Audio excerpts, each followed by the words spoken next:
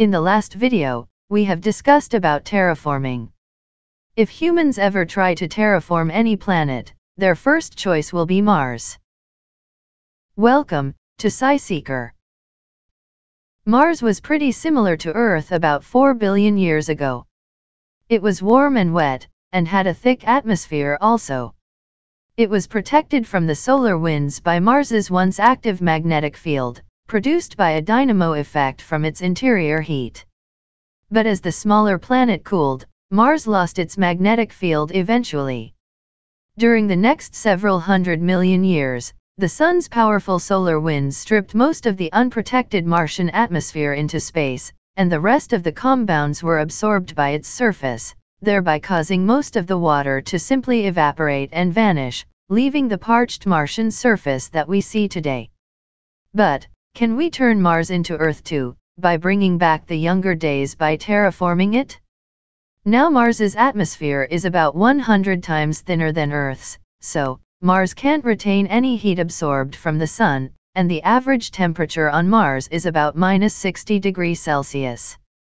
First of all, we need to heat up the planet by creating a massive global warming effect, and scientists have come up with 3 main ways to do that. First way is to build factories that would turn elements and compounds in the Martian soil into greenhouse gases, and pump them into the atmosphere. The second way is to build giant mirrors in space to reflect sunlight onto the dry ice which covers Martian ice caps. When the dry ice heats, it will sublimate into carbon dioxide, which is a greenhouse gas. The final method is bombarding the planet with asteroids which are propelled by rocket engines.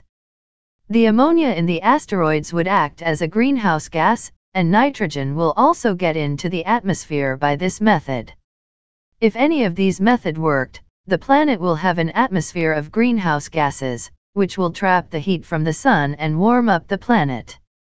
Eventually, increased temperature will defreeze the polar ice caps into liquid water. Then, we need oxygen and an ozone layer in Mars. For that, we introduce organisms like cyanobacteria or lichens, which will release oxygen by photosynthesis.